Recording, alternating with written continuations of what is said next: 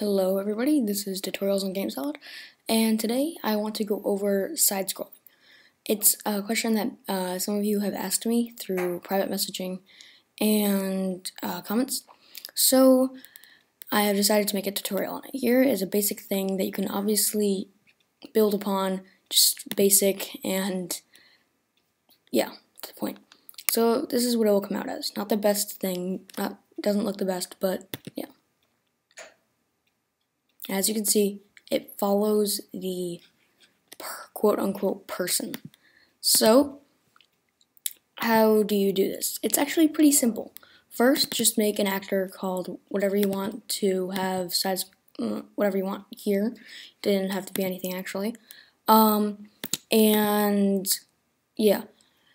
And then you want a person, so you can also have like the moving around things with your keyboard and stuff like that. For moving, but I just have move, so you can't, so it's just static, no more other moving than that.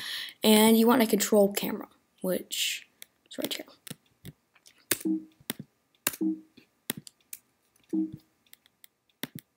Okay, so yeah, so then what you want to do, you want to go into the scene, and here you'll find size. So this is how long you want the scene to be. So if you want it to be longer, you can change it to like 3000. And then it's really longer, not really.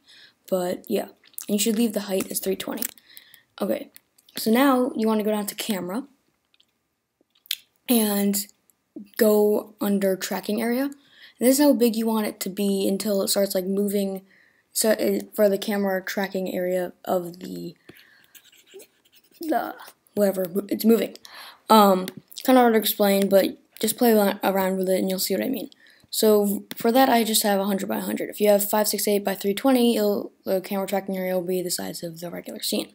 So now everything is good.